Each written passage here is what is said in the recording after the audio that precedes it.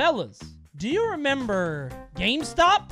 That's right, GameStop. If you don't remember, back in 2021, its stock price soared. It went absolutely absurd. It went crazy.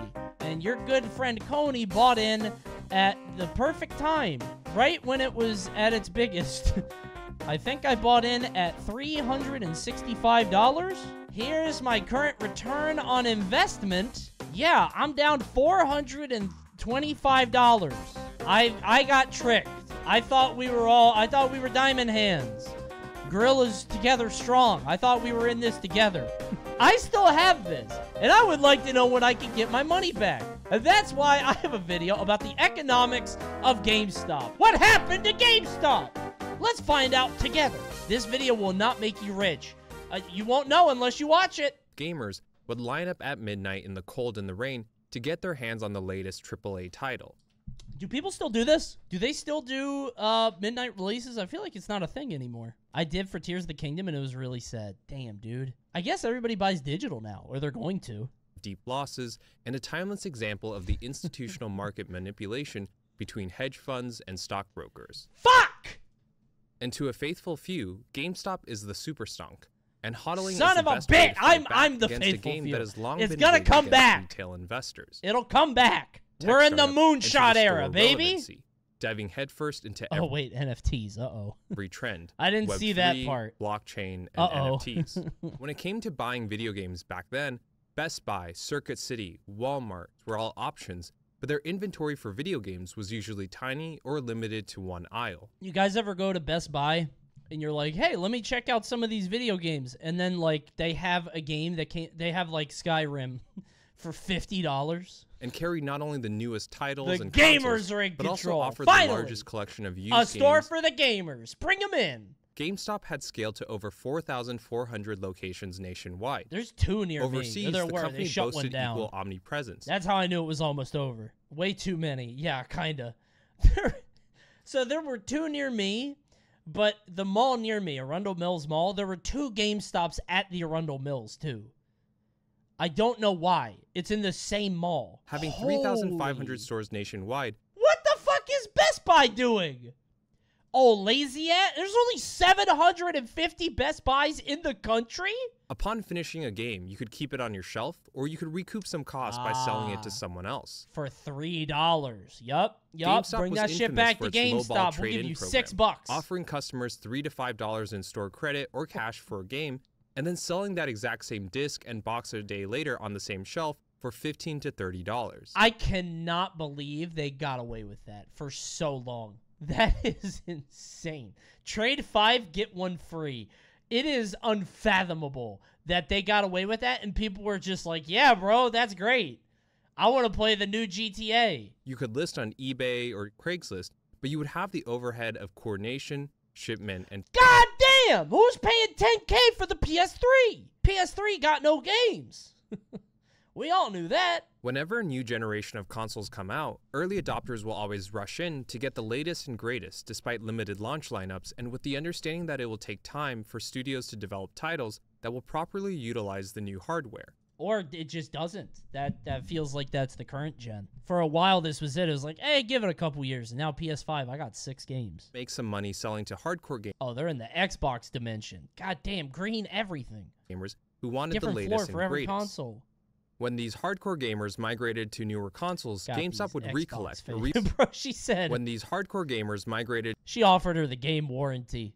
Would you like to pay $3 to protect your to game? newer consoles, No. Stop. I will not. games in the mid-2000s, GameStop sold new titles at an average retail price of $41. God damn. Yeah, if I was Sony, I would cut this shit out too. Look at all the money GameStop is making off of my shit. But how do you pivot out if you're GameStop? How do you find a new market? You don't. Well, it's kind of the thing. You just die. While GameStop laughed its way to the bank, having sold a pre-owned game for $18 Yeah. that bought off someone else for $5. Honestly, I don't care. As long as you have the set. Damn, I could get Pac-Man and Pac-Man World 2. Please take my money, GameStop. I always felt bad for the kids, though, buy this shit, though. Without the box art. He was getting that shit without the box art, and if you ever went to a kid's house and they had that, I felt so sad. No, that was Burnout 2. Burnout 2 sucks. Burnout 1 is great. Burnout 2 sucks. Burnout 3 is one of the best games ever made. Is that the one with Girlfriend by Avril Lavigne, or is that Paradise City? You turn on the game, but hey, you! I rented it from Gamestop, from Blockbuster, and that shit blew my ears out. That was Paradise? This is why scale was so critical to GameStop's business model. Beyond the usual more stores, more customers. It's weird that having a Rabbids location are so in just about every major strip mall or now? shopping mall meant that it could accumulate and flip as many pre-owned video They games still feel new to from me. and to as many players as possible. That Kratos looks normal as hell. Like, he looks like a particularly built dad. The god of war? Guy of war? GameStop was able to find and fit into established commercial areas cost efficiently around the world. Oh, they got the gamer truck. Okay. Be honest, guys. I have an invasive thought every time I see one of these, intrusive thought, and it has Mario on it. Because sometimes when I see that, I'm like, I'm going to call Nintendo. You shouldn't get away with that. Maryland has a couple of these. Gamer truck Mario. It's just like a truck with like Mario, and it's like a birthday party thing. And I'm like, I know Nintendo didn't give you permission to get that Mario and that Yoshi. I'm calling them up. Reggie? Oh, I forgot they made a magazine, dude? GameStop was the company behind Game Informer, This shit went a crazy. subscription magazine that captured the latest launches and industry developments every month. You know, I never really thought about it. They should have rated every game a 10. Why did they rate things bad? Why they could have just been like, yeah, this is a great game. Buy it now. This period from the mid-2000s kind of a to long early time. 2010s is what some would consider to be the golden age of gaming, where video games made great leaps in. I know that you guys have heard this a million times, right? And I'm not trying to be a fucking boomer, because I know this is a very boomer thing to say. But the jump from 2D to 3D was unlike anything you'll ever see again. Seriously, it was fucking crazy. And now with every generation, it's just like the lighting is better. Maybe there's rain on the visor, right? And I don't know. It's not the same. Maybe VR being good. That might be the closest, yeah. Once we nail VR down, but it's been years and years, and we still, like, the best thing you could play on it is still, like, Hand Simulator or Surgeon Simulator. Oh, it's so funny because it doesn't work. I think it's fucked up that VR's best games are about how shitty VR is and Beat Saber. Consoles were positioned as home entertainment devices Ooh, for the hit entire it. family, Ooh. and publishers were That is too many people. Consoles were playing positioned as Just home Dance. entertainment Look at all these devices people for the waiting entire their turn. Is this a line? Stop hogging the setup, Nadine. I want to play Just Dance. From Gears of War and Twilight More Princess like in Tears of 2006, War. Halo 3, Call of That dude Duty always 4, crying. and Wii Sports in 2007, Super Smash Bros. Brawl Yo! and GTA 4 in 2008, Modern Warfare 2 Nico, and my Uncharted 2 in cousin. I'm just trying to think of something for all these games. 2009, Nico, Halo Reach, my StarCraft cousin. 2, and Black Ops in 2010, Skyrim and Dead Space 2 in 2011 are just some of the notable AAA titles in that 6-year span. By 2012, the average GameStop store was grossing $1.44 million a year. That's the average store? New consoles, new video games, and pre-owned consoles. I'd be so fucking mad. Shoot him. This guy, why would you ever do that to a guy with so much weaponry? He has so many shotgun shells and tear gas. Kill that man. The pressure was on the studio. Did anybody else have the Wii Animal Crossing? That shit felt magical. I could go to my wife's village. We didn't live together at the time. We were just boyfriend and girlfriend. I went to her fucking village and I talked to her through the Wii remote microphone. As if we didn't have cell phones. Did you hear about Bin Laden's Animal Crossing Wild World save that is in the hands of the U.S. government? I did hear that Bin Laden liked Final Fantasy VII. I did not hear about his Animal Crossing village. I would like to visit it. I want to know who's in Osama Bin Laden's animal village. Who was his favorite villager? Yeah. So GameStop was just the retailer, the final middleman between the publisher and the player. Used video games and consoles were the second largest business This segment is going for to sound GameStop. stupid, but I never really thought of it like that. Gross profit for new console sales was in the low single digits of 6% from 2004 to 2012. Really? Predictably, GameStop's greatest profits came from the sale of pre-owned video games and consoles, where the retailer enjoyed 47% gross margins every year. How the fuck do you pivot, dude? God, what an awful spot to be in. From How the do you get pre-owned out of video game this? business All of your money is off the backs of other people. What the fuck? You have all this money. How do you pivot out? Oh, no. The industry would evolve once more, but this time it would no longer favor the retailers like GameStop. The second was the absorption of the casual handheld game market by the iPhone and the Apple App Store, which I didn't even think of that, bro. They lost their DS sales? For publishers to deplatform GameStop. Fuck, how do you sell apps at GameStop? And the third was the change in the form of video games from predominantly single-player titles to multiplayer first beat the titles. shit out, man. Since the late 2000s, publishers and fanboys alike had been locked in a bitter, high-profile, and largely pointless war over whose console was the best. This is literally true still, by the way. Well, that's not true. PS3 went crazy, but now it's PS5. Realize that pressing Bro, get up. Just stand up on these little play stools. What the fuck are you doing? You look like you're in a daycare. Get up. Get up. the after-school daycare. Yeah, I'm saying, like, I don't know. This seems so dehumanizing to me. I don't know why. Something about these seats. Nintendo, Sony, and Microsoft all began pushing gamers to not only access DLC post-launch, I used to think this marketplace was like so futuristic. Oh my god, this is hideous. Also to buy and download entire games over the internet. Oh my god, dude. Jesus fucking Christ. More content was made available on the Xbox Live, PlayStation Network, and Nintendo Network. PlayStation kind of and more consumers jumped on to acquire games digitally. It doesn't look bad. Oh, that's my birthday. Big ups. Everybody say happy birthday. Drop a prime in the chat. Direct digital distribution also empowered publishers to embed DRM so that each digital copy of a video game could only be consumed by the exact buyer. Do you remember that weird time? I think there was like a download code in boxes for online play. That's what it was. Exactly. Yeah. So you would get, like, I had Twisted Metal for the PS3, and it came with a code for online play, and I couldn't play online unless I entered that code specifically because they didn't want you to rebuy Twisted Metal and then be able to play online. So if you bought Twisted Metal used, you couldn't do that. I forgot about online passes. Yeah. The company attempted to fill in the few cracks where the publisher virtual storefronts had not reached. They sold physical prepaid Xbox Live and PSN cards alongside codes for DLC for customers. Or for AutoZone. Or Southwest Airlines. Gamers love that. Quote, "We believe we are the only significant brick-and-mortar retail seller of DLC, and that we are frequently the leading seller of DLC for most game titles." Is there a market here? Brick-and-mortar retail seller of DLC. Who the fuck wants that? That's gotta be you just don't have online. You have a satellite connection.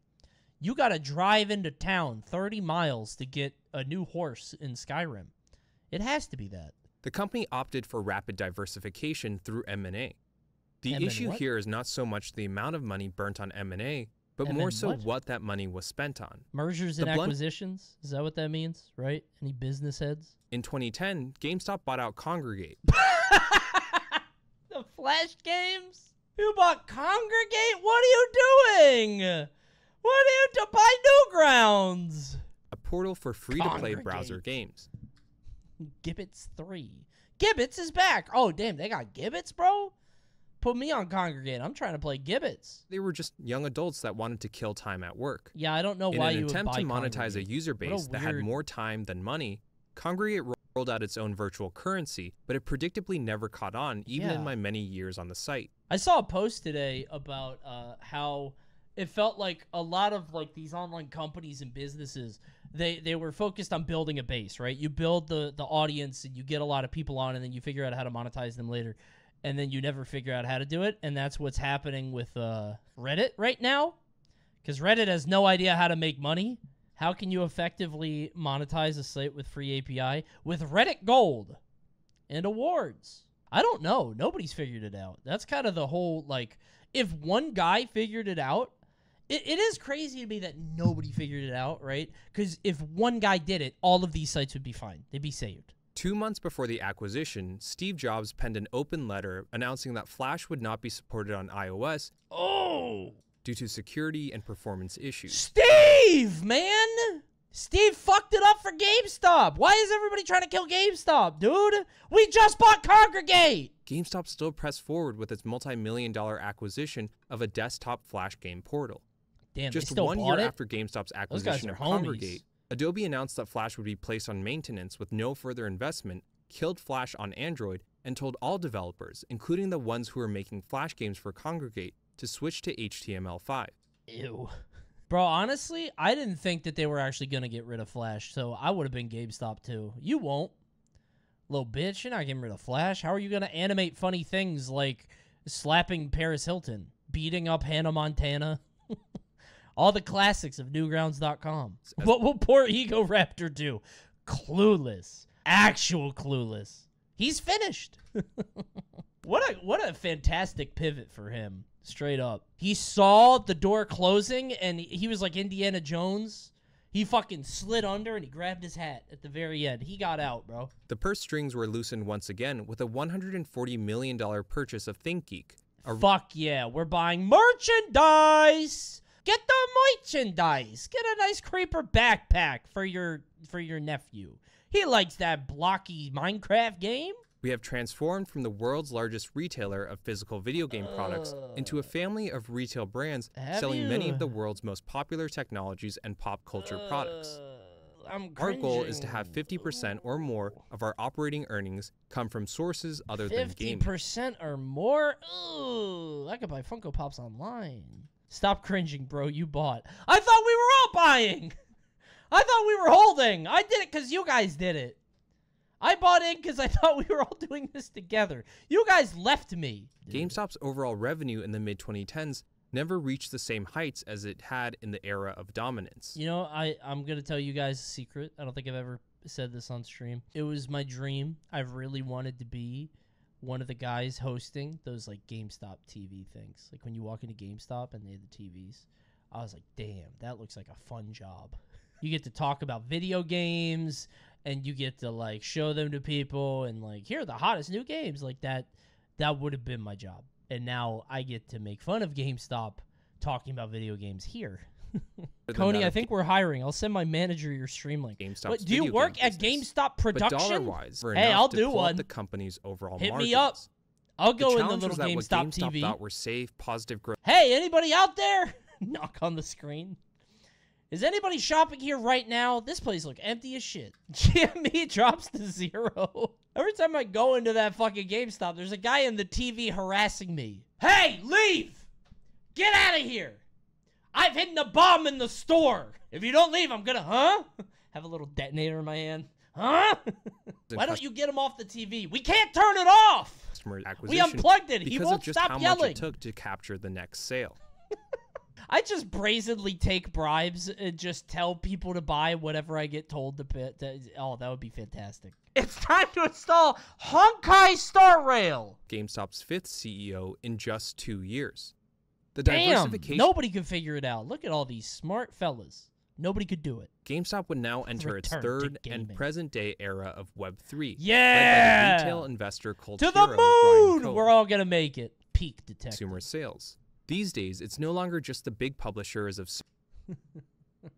da da da da da da da da da da da da. You remember when you killed somebody in Nickelodeon and the guy would go, "Whoa." GameStop's Whoa. revenue, now exclusively reliant on just its video game business, has dropped from $8 to $9 billion to just $5 to $6 billion a year. The average GameStop store in 2022 makes so far funny. less than that game doesn't feel like it was real, right? It feels like a collective hysteria. Ryan Coe has made no secret of his intent to reinvent GameStop as an asset-light tech startup with software margin. Oh, hell no. To reinvent GameStop. My company got the definition of a word on the wall. I'm losing my job. If your place of employment got a definition on the wall, you're done. Like how much money is generated by its NFT marketplace when that same revenue is intentionally blended with sales from toys and trading cards. They have an NFT marketplace? I didn't know that. They're just fucking dead. NFTs are just JPEGs for the rich and gullible, or digital assets of the future. Dead. GameStop can't hide that its blockchain marketplace is its last big bet. Yeah, they're dead. Like Reddit's Vaults, NBA Top Shop, NFL All Day, Magic Eden, and Rarible. That's a lot more than I knew initially about. differentiated themselves That's like 6 on more the than I knew quality about. and the perceived prestige of the artists, buy creators, that cool and collections cat. Only that they attract, $2,000. like buy that Doodles, shit right now. Bored What a Ape steal. Yacht Club, CryptoPunk, and Azuki. Is this shit like dead? Isn't It's trading dead? fees to 0 cutting royalty What fees, happened? and building intangible You want to talk economic about incentives for collectible or platform collective loyalty. hysteria? What the fuck But the was greatest that all mistake about? that many people make these days is not understanding that software Actually, unironically, I have money in Coinbase too. We're coming back soon, everybody. Don't worry. We're coming back. I still have some AMC lying around. You tried to be so cool with the fucking AMC. Just take the GameStop and we all make money. Why the fuck would you buy AMC? You fucking moron. If you just take GameStop, we all win. Why do you have to be different? Oh, I'm going to go with this other stock. Pissed me off. I like movies. Get the fuck out of my chat. I'm gonna spare you. Actually, I banned too many people tonight. Anyway, I learned a lot. What do you think about GameStop? Boy, they sure are losing money. Aw, man. GameStop is poor now.